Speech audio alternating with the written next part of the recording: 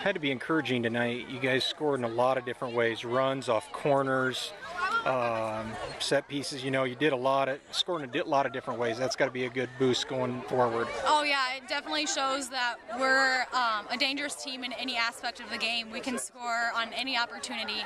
So it's really nice to see that we don't just have one play where we score on. We score in multiple different ways, and we can beat a team in any way.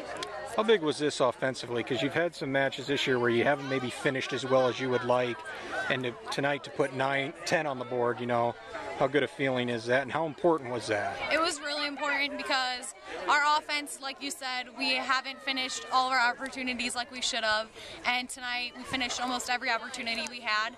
So it's really encouraging going into this state tournament because we know that we can keep finishing the goals and we can keep winning.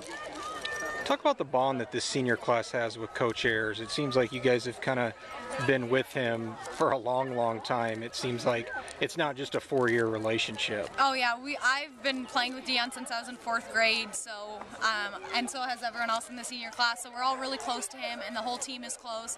We're just like a big soccer family, and I think that really works in our favor because we can play so well off of each other because we know each other so well.